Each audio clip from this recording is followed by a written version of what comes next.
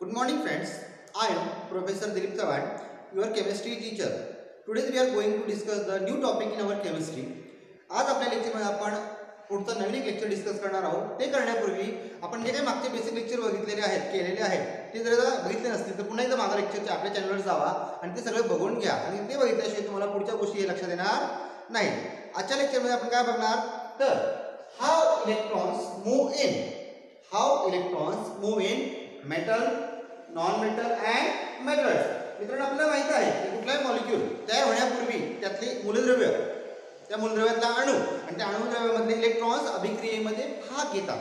कुठलाही मॉलिक्यूल तयार होताना त्या मॉलिक्यूलमध्ये मूलद्रव्य, त्या मूलद्रव्यातले अणू आणि त्या अणूतले इलेक्ट्रॉन्स भाग घेतात. कोण भाग घेतात? इलेक्ट्रॉन्स. आणि प्रत्येक मूलद्रव्याचा नेचर हा वेगळा असतो. कसं आपल्याला या ठिकाणी आपण लिहिलोय मेटल, नॉन मेटल आणि मेटल. तिघांची अभिक्रियेमध्ये भाग घेण्याची टेंडन्सी सारखी नसणार, वेगळी असेल. मेटल वेगळ्या पद्धतीने भाग घेणार, नॉन मेटल वेगळ्या पद्धतीने भाग घेणार आणि मेटलाइट वेगळ्या पद्धतीने भाग घेणार. म्हणजेच काय, इलेक्ट्रॉन मूव्ह करणार, एकतर लूज करेल, गेन करेल किंवा शेअर करेल. म्हणजे स्वतः भाग घेताना इलेक्ट्रॉन भाग घेतो. आपल्या म्हणजे अणूमध्ये केंद्रक असते, त्यात तीन फंडामेंटल पार्टिकल असतात, प्रोटॉन, न्यूट्रॉन आणि इलेक्ट्रॉन. प्रोटॉन न्यूट्रॉन कुठे असतात? न्यूक्लियसमध्ये. प्रोटॉन न्यूट्रॉन कुठे असतात? न्यूक्लियसमध्ये. इलेक्ट्रॉन कुठे असतो? ऑर्बिट किंवा सेलमध्ये. आपण बघितलंय के हे ऑर्बिट आहे, एल हे ऑर्बिट आहे, एम हे ऑर्बिट आहे. त्यांची संख्याही वेगळी आहे इलेक्ट्रॉनची कॅपॅसिटीची. ते आपण बघूया आताच्या लेक्चरमध्ये. प्रत्येकाची टेंडन्सी वेगळी आहे म्हणून आपण आजच्या टॉपिकमध्ये डिस्कस करणार आहोत की how two electron in metal take part in reaction. How two electron in metal take part in chemical reaction. How to electron in a non-metal take part in chemical reaction. How to electron in metalloid move in chemical reaction. Chemical reaction मध्ये भाग घेण्यासाठी त्याची tendency, त्याची क्षमता कशी आहे हेच आपल्याला बघायचं आहे. म्हणून त्याला म्हणलं आपण how electron move in metals, non metals and मेटॉलॉइड्स. आणि आपल्याला माहिती इलेक्ट्रॉन इलेमेंटचे चार प्रकार आहेत: मेटल, नॉन मेटल, मेटॉलॉइड आणि इनर्ट गॅस. इनर्ट गॅस आपल्याला माहिती आहे, इनर्ट म्हणजे निष्क्रिय, की जे कुठल्याही अभिक्रियेमध्ये भाग घेत नाही, जे doesn't take part in any chemical reaction, they are stable. Example द्यायची झाली helium, neon, argon, krypton, xenon आणि radon. These R the inert gas element जे की पिरियोडिक टेबल मध्ये 18 ग्रुप मध्ये आहे. कुठे आहे? 18 ग्रुप मध्ये. शेवटला ठेवले आपण, कारण का त्यांचा आणि अभिक्रियेचा काही संबंधच नाही. त्याचे इलेक्ट्रॉन स्टेबल आहेत, त्यांची कक्षा ही पूर्ण आहे, शेवटची कक्षा लक्षात. पण ते सोडून मेटल, नॉन मेटल आणि मेटॉलॉइड की ज्या एलिमेंटचे इलेक्ट्रॉन मूव्ह करतात अभिक्रियेमध्ये, मूव्ह करतात म्हणजे भाग घेतात, पण भाग घेताना त्याची टेंडन्सी वेगळी असते. मेटलची टेंडन्सी वेगळी आहे, नॉन मेटलची टेंडन्सी वेगळी आहे आणि मेटॉलॉइडची टेंडन्सी. मग ती कशी आयडेंटिफाय करायची तेच आपण आजच्या लेक्चरमध्ये बघणार आहोत. कारण बेसिकली आपल्याला माहिती आहे इलेक्ट्रॉन भाग घेत असताना तिन्ही प्रकारचे जे एलिमेंट आहेत हे वेगळ्या पद्धतीने भाग घेणार. मेटलचे वेगळ्या पद्धतीने भाग घेणार, नॉन मेटलचे वेगळ्या पद्धतीने भाग घेणार आणि मेटॉलॉइडचे वेगळ्या पद्धतीने भाग घेणार. त्यातलं पहिलं बघूया आपण इन मेटल. पण ते बघण्यापूर्वी आपण मागच्या लेक्चरला बघितलंय आपल्याकडे सेल्स आहेत के, एल, एम आणि एन. के सेल मध्ये इलेक्ट्रॉन 2 असतात, एल सेल मध्ये इलेक्ट्रॉन 8 असतात, एम सेल मध्ये इलेक्ट्रॉन 18 असतात आणि एन सेल मध्ये 32 इलेक्ट्रॉन असतात. 2, 8, 18 आणि 32 इलेक्ट्रॉन ह्या प्रत्येक इलेक्ट्रॉनच्या इलेक्ट्रॉनिक कॉन्फिगरेशन प्रमाणे असतात. पण ज्या वेळेला इलेक्ट्रॉन मेटलचे असतील त्याचा पहिल्यांदा आपण इलेक्ट्रॉनिक कॉन्फिगरेशन करून घेणार. म्हणजे काय करून घेणार आपण? पहिल्या सेल मध्ये 2 इलेक्ट्रॉन भरणार, दुसऱ्यामध्ये 8, जसे अवेलेबल असतील तसे, जसे अवेलेबल असतील आणि तसे. त्यावरून त्याची आपण टेंडन्सी काढणार की मेटल इलेक्ट्रॉन कसे भाग घेतील, कसे मूव्ह करतील, नॉन मेटलचे इलेक्ट्रॉन कसे मूव्ह करतील आणि मेटलचे इलेक्ट्रॉन कसे मूव्ह करतील. मग त्याचं पहिल्यांदा बघूया आपण. हे डिस्ट्रीब्युशन ऑफ इलेक्ट्रॉनचा रूल आहे. आपल्याला माहिती रूल कुठला आहे आपला? 2n². 2 म्हणजे नंबर दिले आपण, n म्हणजे नंबर ऑफ शेल आणि त्याचा वर्ग. त्यावरून आपण काढलं k मध्ये 2, l मध्ये 8, m मध्ये 18 आणि 32. आपल्याकडे जो ॲटॉमिक नंबर आहे तो ॲटॉमिक नंबर मध्ये असलेले इलेक्ट्रॉन आपण या फॉर्मॅट मध्ये आपण फिल करणार. आणि त्यावरून बेसिकली आपल्याला माहिती आहे लास्ट सेल. लास्ट सेल म्हणजे कुठली सेल? Valence shell. व्हॅलेन्स म्हणजे ज्या मूलद्रव्याची शेवटच्या सेल मध्ये असलेले इलेक्ट्रॉन जे असतील त्या सेलला म्हणणार आपण व्हॅलेन्स शेल. पण त्यानुसार आपण आता तिघांचाही प्रकार बघणार. त्यातलं पहिलं बघूया आपण मेटल. इन मेटल बघा लेस than 4 electron. In metal less than 4 electron present in valence shell. Valence म्हणजे लास्ट शेल, मूलद्रव्याची शेवटची शेल. त्यामध्ये जे इलेक्ट्रॉन 4 पेक्षा कमी असतील त्यावेळेला metal having a tendency to lose the electron when less than 4 electron present in valence shell of the element. When less than 4 electron present in valence shell of the element, then element having a tendency to lose the electron. जर मूलद्रव्याच्या शेवटच्या सेलमध्ये 4 पेक्षा कमी electron असतील त्यावेळेला ती मूलद्रव्य electron lose करणार. काय करणार? लूज केलं म्हणजे ते काय झाली? मेटल. म्हणजे काय? Metal having a tendency to lose the electron. Metal having a tendency to lose the electron. लक्षात. आणि त्याची उदाहरणं बघूया आपण. सोडियम ॲटॉमिक नंबर आहे 11. प्रत्येकाला माहिती आहे. ॲटॉमिक नंबर 11 आहे. पहिल्या सेलमध्ये किती इलेक्ट्रॉन असतात? 2 असतात. पहिल्या सेलमध्ये किती इलेक्ट्रॉन असतात? 2. दुसऱ्या सेलमध्ये किती असतील? 8.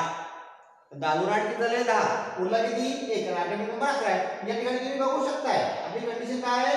लेस दॅन 4. 1 आहे म्हणजे 4 पेक्षा कमी आहे. 1 आहे म्हणजे काय? 4 पेक्षा कमी आहे. म्हणजे या वेळेला इलेक्ट्रॉन घेणं शक्य आहे का? नाही. म्हणजे हा इलेक्ट्रॉन काय करणार? देणार. कारण आपण म्हणले लेस दॅन 4 इलेक्ट्रॉन दिला म्हणजे हा काय झाला? Metal. In metal all electrons R donor when less than 4 electron present in valence shell. मूलद्रव्याच्या शेवटच्या सेलमध्ये जर 4 पेक्षा कमी इलेक्ट्रॉन असतील त्यावेळेला ती मूलद्रव्य इलेक्ट्रॉन देतात. आणि दिला म्हणजेच काय झाली? ती मेटल झाली. म्हणजे मेटलची टेंडन्सी इलेक्ट्रॉन लूज करण्याची. मेटलची टेंडन्सी काय आहे? Electron lose. पण कधी? when less than 4 electron present in valence shell. लक्षात. दुसरं एक्झाम्पल घेऊया आपण मॅग्नेशियम. आता तुम्ही स्वतःहून करू शकता. ॲटॉमिक नंबर किती आहे? 12. मग त्याचं मी केलं इलेक्ट्रॉन कॉन्फिगरेशन 12 पैकी 2 केले पहिल्या सेल मध्ये. दुसऱ्या सेल मध्ये 8 2 आणि 8 10 झाले. आपल्याकडे किती आहेत? 12. उरले किती? 2. या ठिकाणी बघा तुम्ही हे 2 4 पेक्षा कसे आहेत? कमी आहेत. म्हणजे हा एलिमेंट इलेक्ट्रॉन काय करणार? लूज करणार. म्हणजे ज्या वेळेला मॅग्नेशियम अभिक्रियेत भाग घेणार त्यावेळेला मॅग्नेशियम मध्ये इलेक्ट्रॉन कसे मूव्ह करतील? लूजिंग. काय ॲबिलिटी असेल त्याची? लूजिंग केलं म्हणजे काय झाला? हा मेटल झाला. तसं उदाहरण घेतलं आपण थर्ड ॲल्युमिनियम. ॲल्युमिनियम नंबर किती आहे? 13 म्हणजे 13. त्यातलं पहिले सेल मध्ये 2, दुसऱ्या सेल मध्ये 8 आणि तिसऱ्या सेल मध्ये 3. म्हणजे या ठिकाणी बघू शकता तुम्ही लास्ट सेल मध्ये 4 पेक्षा इलेक्ट्रॉन कसे आहेत? कमी आहे. म्हणजे या वेळेला ॲल्युमिनियम टेंडन्सी काय झाली? लूजिंगची. आणि लूजिंग आहे म्हणजे हा काय आहे? मेटल आहे. लक्षात. Metal having a tendency to lose the electron. लक्षात. That is the how two electron move in metal. Metal having a electron losing ability. दुसरा प्रकार बघूया आपण आता या ठिकाणी नॉन मेटलचा. याच्या अपोजिट असणार आपल्याला माहिती. मेटलच्या अपोजिट काय असते? आपण गुणधर्म बघितले. जे मेटलचे त्याच्या अपोजिट काय असतील? Non metal. नॉन मेटल मध्ये बघूया आपण. Valency is more than 4. Valency म्हणजे काय? Last shell. 4 पेक्षा काय असेल? जास्त. त्यावेळेला काय होईल? Gain the electron. ज्यावेळेला नॉन मेटलचे मूलद्रव्य इलेक्ट्रॉन अभिक्रियेमध्ये भाग घेतील त्यावेळेला त्यांची ॲबिलिटी कशी पाहिजे? शेवटच्या सेलमध्ये 4 पेक्षा जास्त. त्यातलं पहिलं उदाहरण घेतलं आपण ऑक्सिजन. त्याचा अणुक्रमांक काय? 8. त्याचे इलेक्ट्रॉनिक कॉन्फिगरेशन 2 6. 6 बघा या ठिकाणी. हा 4 पेक्षा कसा आहे? मोर आहे. मोर आहे म्हणजे जास्त आहे. म्हणजे हा घेणार का? नाही. म्हणजे हा काय करणार? गेन इलेक्ट्रॉन समोरच्याची घेणार. आणि घेतला म्हणजे काय झाला? हा नॉन मेटल झाला.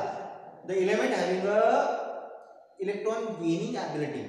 The element having a electron gaining when valency is more than 4.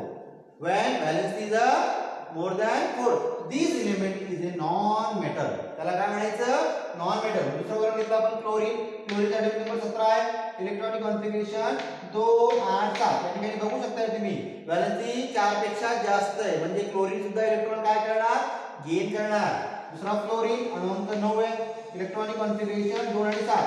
Valency कशी आहे? 4 पेक्षा जास्त आहे. म्हणजे in non metal electron move gain the electron. तो कसा मूव्ह करणार? इलेक्ट्रॉन गेन करण्यासाठी. मेटल मध्ये व्हॅलेन्सी 4 पेक्षा कमी आहे. मेटल मध्ये व्हॅलेन्सी 4 पेक्षा कमी आहे त्यावेळेला तो लूज करणार. नॉन मेटल मध्ये व्हॅलेन्सी 4 पेक्षा जास्त आहे म्हणून तो गेन करणार. मग राहिला प्रश्न कशाचा होता? मेटलॉइडचा. आता हा घेणार का देणार? आपल्याला माहिती आहे मेटलॉइड म्हणजे काय? की दोघांच्याही प्रॉपर्टी दाखवतो. पण दोघांच्या प्रॉपर्टी दाखवतो याचा अर्थ असा झाला का त्यांनी द्यायला पण पाहिजे आणि घ्यायला तर नाही. त्यावेळेला काय असेल बघा? In metalloid if valency is 4. प्रश्न कधी पडणार? 4 पेक्षा कमी आहे लूज केला. 4 पेक्षा जास्त आहे गेन केला. पण या ठिकाणी काय कंडिशन आहे आपली? If valency is 4. 4 म्हणजे काय? तर 4 असेल. मग त्यावेळेला काय होईल? If valency is 4 in outermost shell then share the electron. Share म्हणजे भागीदारी, लुजिंग होणार नाही, गेनिंग होणार नाही. कोण करतील? उदाहरण घेतले आपण silicon.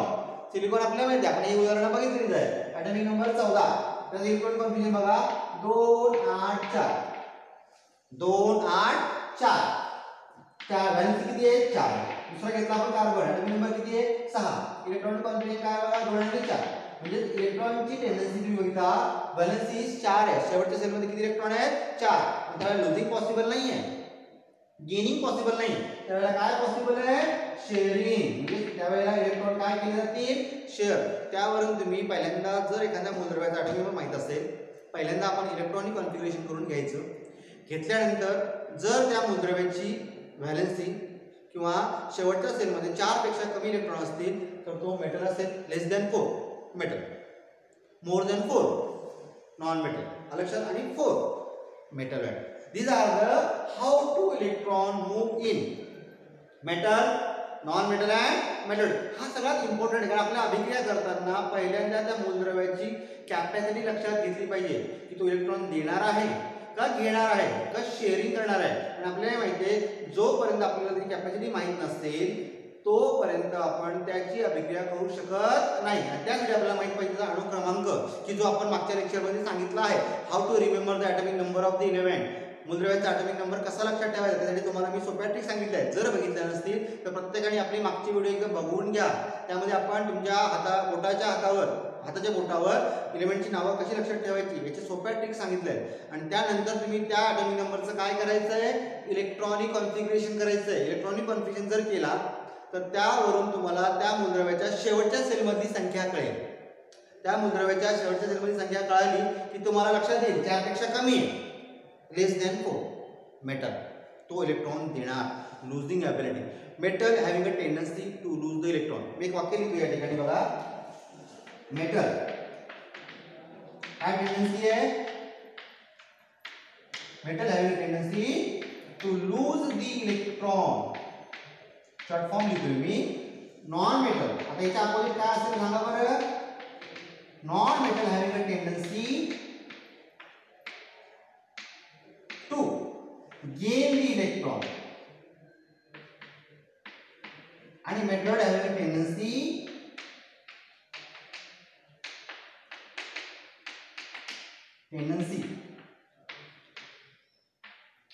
To share the electron. या 3 गोष्टी लक्षात ठेवायच्या.